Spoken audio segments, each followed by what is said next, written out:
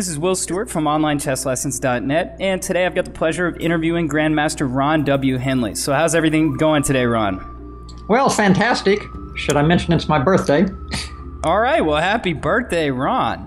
This is not one of my normal Grandmaster interviews. We are going to be talking a little bit about Ron's background in chess and how he came to, came about obtaining this Grandmaster title. But the real purpose of this video is it's kind of a launch party for Ron. You know, we're very excited to announce having him join the OnlineChessLessons.net team. So while we're excited, why don't you tell our viewers why they should be excited and what they can expect to see from Grandmaster Ron W. Henley in the near future? Well, thanks. First off, really appreciate the opportunity to join the OnlineChessLessons.net team. And secondly, when chess players do have time to study, they want to get the maximum amount of return for their efforts in terms of playing improvement. So we're talking tactics, will, and openings. Bam, bam, tactics and openings. That's what we're going to focus on to help players improve.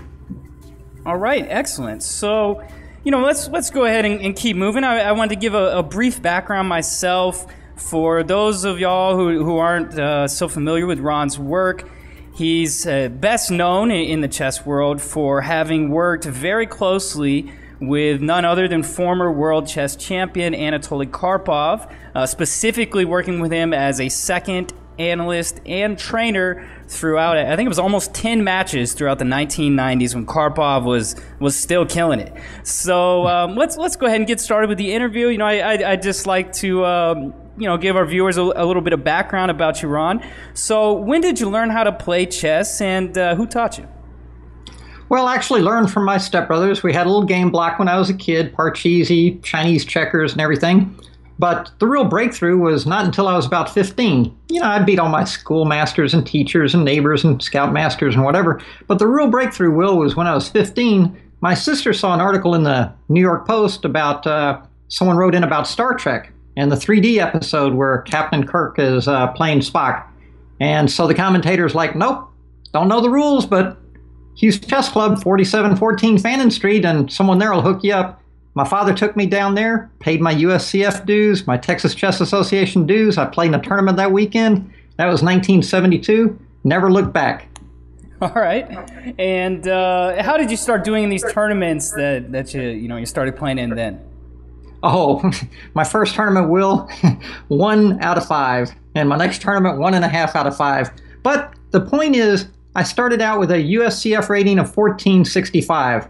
So don't ever let anyone tell you it's not possible to go from there to master to grandmaster. But it requires work.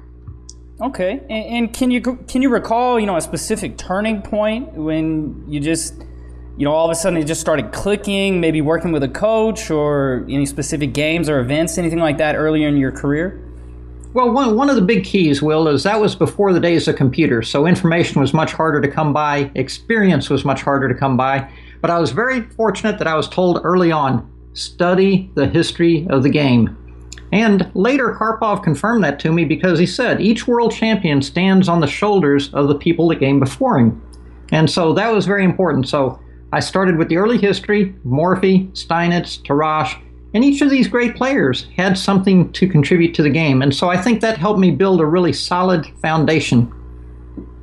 Okay, excellent. So we had scheduled for the viewers just to take a quick peek at one of the games from, let's see, it was the 15th round of a super tournament where Ron scored his third Grandmaster norm. So why don't we go ahead and flip over and take a look at this game. So this was Ron Henley playing Rafaelito Mananang. And just to kick things off here, so let's see. Ron was playing white here, and he opened up with d4, and so now answered by knight f6, and after e6 and now 3b6, Mananang was playing the Queen's Indian defense. So how was your preparation in this tournament, going into it? How were you feeling comfortable, and what were you really trying to get out of the opening? Well, I was very fortunate in that tournament. I had 6-time U.S. champion Walter Brown working with me on the openings. And of course, Walter at that time was one of the world's foremost authorities on the Queen's Indian. So I was really booked up. I was revved. With white in this tournament, I had 10 wins and 2 draws. And then with black, of course, I had to run the gauntlet. I was playing all the top players with black. So this particular game that we're looking at, Gary, of course, had just burst onto the scene, Gary Kasparov, that is. And this 4A3 that you see in this game, called a Petrosian system after, the previous world champion Tigran Petrosian. But the difference was Petrosian would play it as kind of a quiet, preventive move. Kasparov took this and he really molded it into a weapon. Capture the center, and then bam, go after the king. And I think this game kind of epitomizes the kind of fighting spirit for the initiative that players like Walter Brown and Kasparov in that era, really brought to the table. So I was heavily influenced, in that direction here. Okay, excellent. So I've got the board all set up on my side after 4A3. So why don't you go ahead and take us through the game and kind of your thoughts and everything like that as we go through it. Okay, let me see if I'm trying to pull it up here. I'm having trouble. Okay, there we go. So let's see. I think after 4A3, he lashed out with C5 here. So this is a pretty interesting move. You don't really see this so much from players in the Queen's Indian defense. But it seems like a really natural response to me to, white playing A3. Why shouldn't black kind of try to strike at the center while white is, maybe wasting a move or whatever you want to call it, playing A3? No, that's a very good point, Will. And so with C5, the game started, and then, of course, the only way to try for an advantage for white after C5 is to play D5. And the game takes on a bit more of a characteristic of a Benoni. And then his bishop to A6 is also very sharp because that attacks the base of my pawn chain at C4. So Queen C2, again, is the only move to try for an advantage. And now he captures on D5, but note he can't capture a second time with the knight. After 7 C takes D5, he can't play knight takes because Queen E4 check. And I'll snag, the knight, the rook, the king, all under attack. But he plays bishop back, and this is very clever because he now double attacks the pawn on D5. Once I defend it with E4, Queen E7, very consistent, and he now is attacking the E pawn twice, and he's got a pin on the E pawn, so the D pawn is actually under attack. But again, all worked out by greater minds than myself. Kasparov had been down this path, and Brown had played a game, actually, I think where Brown was actually black against Dahlberg, master out in California. So after castles, now of course the knight from D5 has to move, goes back to C7, and knight's bishop to G5 attacking the queen. You can see black is a long way from getting castled kingside, so of course queenside is his only option. So the idea with bishop to G5 is, see what we can do to keep that king in the middle a little while longer. So of course he plays F6, back up the bishop. Now he gets his knight out, he's ready to run queenside. We go knight C3, he castles, and now rook E1, fairly sophisticated move. We call this the X-ray, right, Will? We put the rook opposite the black queen. Now, there's no obvious immediate benefit, but experienced players know that tactical opportunities will be, arising once you have your rook opposite their queen, opposite their king, okay? So, and we'll see such an opportunity. He plays G5. Well, G5 is part of his program to try and develop some kind of initiative on the king side against my king. But rather than just back up the bishop, again, keep in mind I was influenced by very, very sharp, challenging players like Kasparov and Brown. At every minute, they're looking for some way to get just a little bit of an edge, to get some initiative, to get some punch with the white pieces. And so here, bam, I slammed in knight D5. This attacks his queen, also threatens to try and swap off that knight on C7. That's one of the defenders of the black king.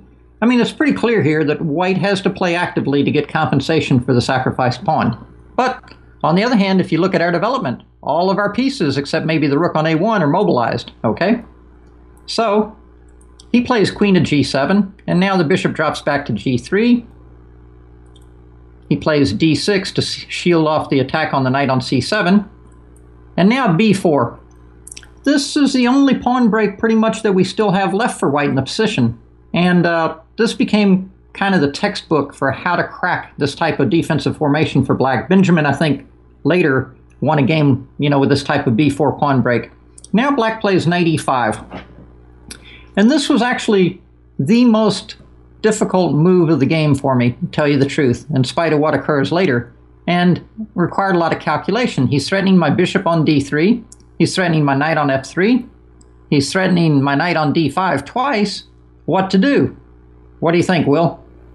Well, it's a pretty complicated position. If you allow knight takes f3, it looks like it's going to kind of cripple your king side. But at the same time, if you play knight takes e5, then he plays d takes maybe, and it attacks even more the knight on d5. So also after knight e5 and he plays d takes e5, hard to see a future for the bishop on g3 for quite some time. You see? Definitely, yeah. So I don't know. I've already seen the game, so I'm kind of cheating here. Well, but you can see there was a lot to think about during the course of the game. And plus, forget about opening preparation here. It's mano y mano here. Whoever gets to the king first gets the gold. Sure. So here I played a4. And this move, an incredible amount of calculation because there's all kinds of variations. Well, he can take on f3, for example, and try to play h5 and trap my bishop. But while he's doing that, of course, I'm playing a5 and I'm trying everything I can to blast open the queen side. In the game, he played h5 right away, keeping his options. And now here I saw some clarity to the position, and I realized I'm not going to be able to preserve the bishop on g3. And I also realized if I'm going to win this game, it's going to be on the light squares. Now, that's kind of hard to conceive at this point, but half the squares on the board are dark squares, half the squares are light squares. So let's see how play develops. First, I give up the dark squared bishop, get rid of his knight. He takes, and then, bam, full steam ahead. We don't worry about the pawn on d5.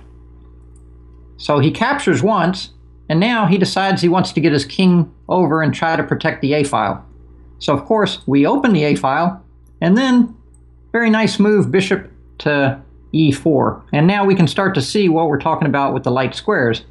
Because I wanted to stop you here, Ron, because when I was first looking at this game, this is the kind of move that is extremely tough to see, and it's even tougher to teach.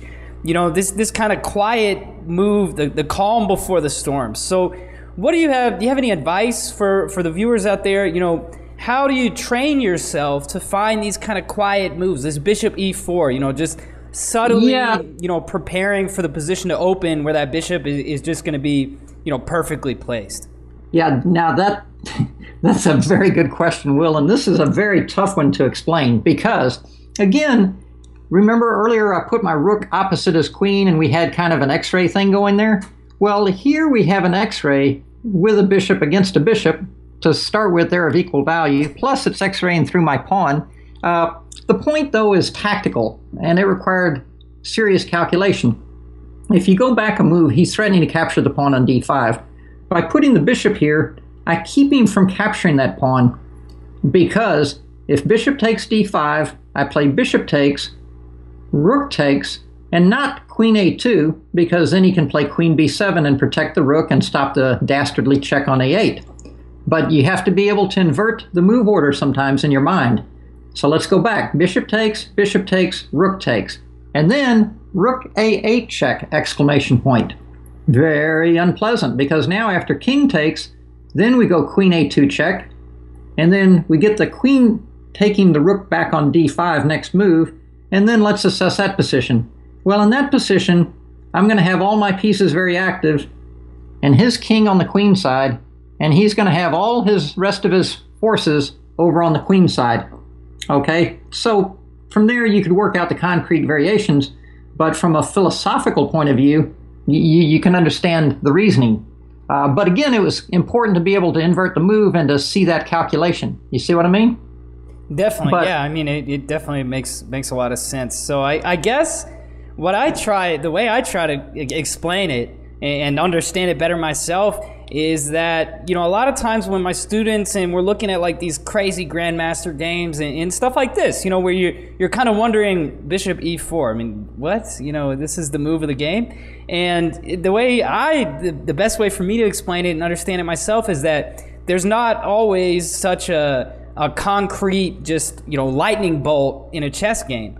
a lot of times you're just building up the pressure and building it with moves like rook e1 and bishop e4. And when the position finally does open up and everything goes crazy, then you're perfectly placed for it.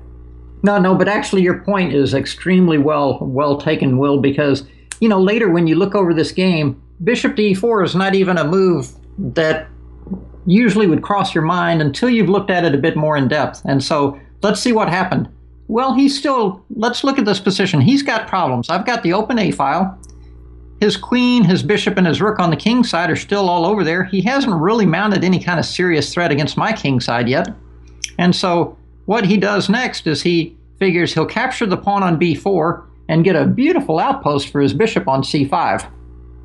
So now I'm, 2 pawns down, and he has the bishop pair. But there's dynamics and there's static. And here the dynamics favor me. First, queen to a4. This threatens to play queen a7 check. He follows through with his plan of bishop to c5. And then again, in similar vein to the bishop e4 move, you have to appreciate the squares. And in this game, I really played what we call line chess. Rooks on open files, bishops on diagonals. So the rook on e1 has done its job. Now it goes to c1. Again, this creates tactical possibilities. For example, once I give queen a7 check, at some point I might be able to play rook takes on c5 check. Or let's say I play queen a7 check and he goes king c8, I can play queen takes b6 and break down his defense. So the point here is, if I'm able to break down his defense, the other thing too, if he tries to flee with his king at this point, I can play queen takes b4, you see? But again, rook c1 is very similar in nature to the bishop e4 move. All designed to keep him from trying to run out of town on me, you see? Definitely. So I saw here black was trying to consolidate with queen to queen c7. What do you think black's best defense is here? You know, actually, I was thinking about that earlier. Maybe queen e7, but he might run into the same issues as in the game. But for example, again, he can't capture on d5. He may very well be lost, frankly, because let's look at it in terms of force, okay? And by force, I don't mean material. I mean force as in pieces affecting a sector. And if we look at his king side, I have a rook, another rook, a queen, and a bishop, and a pawn. So what are we looking at there? About 23, 24 points of material that all potentially could be focused at his king. That's a lot of juice, right? And so if he tries to play, for example, bishop takes d5, we have bishop takes, rook takes, and queen a8 check snags the rook on d5 if we don't play queen to the 7th check and snag his queen. Also, if he tries to play rook takes d5, figuring, okay, I'll bail out, I'll sack the exchange, I'll survive. No. On rook takes d5, we go queen a7 check, and then we take the rook off on d5, you see? So it's really not easy. And again, if he tries to flee with his king, I may just play queen takes on b4 and threaten to follow up with a sacrifice on c5. Maybe king c7 and queen e7, maybe, might be the best way to go.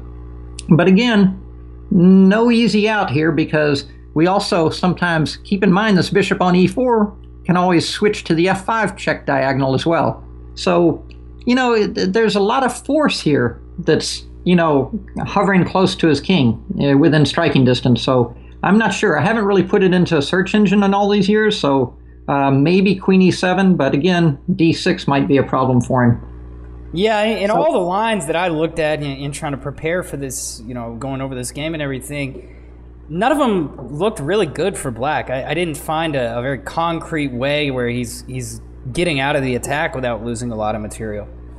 So yeah. I saw the game finished up. He tried queen c7, and that one just lost on the spot. I saw you just d6 and... Yeah, and even this is a very nice clearance type sacrifice, because that latent bishop on e4 that we talked about being an X-ray opposition to his bishop, suddenly it comes to life. And even the little pawnlet on d5 that he could never take, when it goes to d6, he wants to capture it because it's covering the vital c7 escape square. And so in the end, you know, a game like this looks quite pretty. But again, like you said, it's those little quiet moves like rook e1, bishop e4, later rook c1 that really build this up. So, Will, you want to walk them through how this d6 move works? Sure. So d6 is pretty simple. I mean, you know, bishop takes d6. Obviously, it's not going to work. Rook takes c7 is going to lose lose the queen.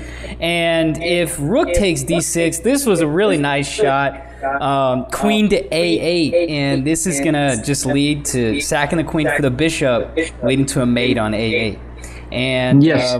Also, I guess the only other option, you know, you got to move the queen. If you try something like, I don't know, let's say queen d7, the same idea, the pawn on d6 is going to be covering the c7 square, and queen a8 is going to lead to a nice queen sack again from mate.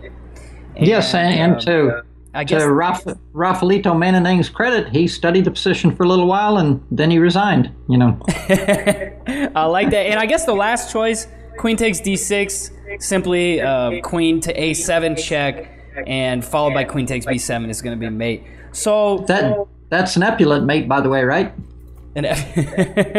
Yeah, they give these things names, you know. Is that right?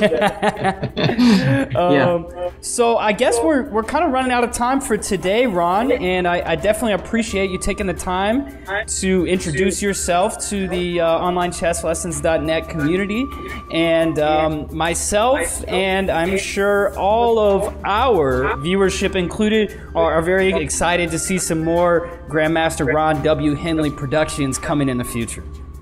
Well, very excited, looking forward to it. We're going to have a lot of sacrifices, queen sacrifices like you saw in this game, chess tactics, and definitely some openings.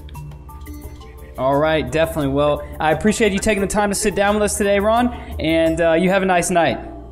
Thank you so much. Appreciate it. Take care. All right, thank you, sir.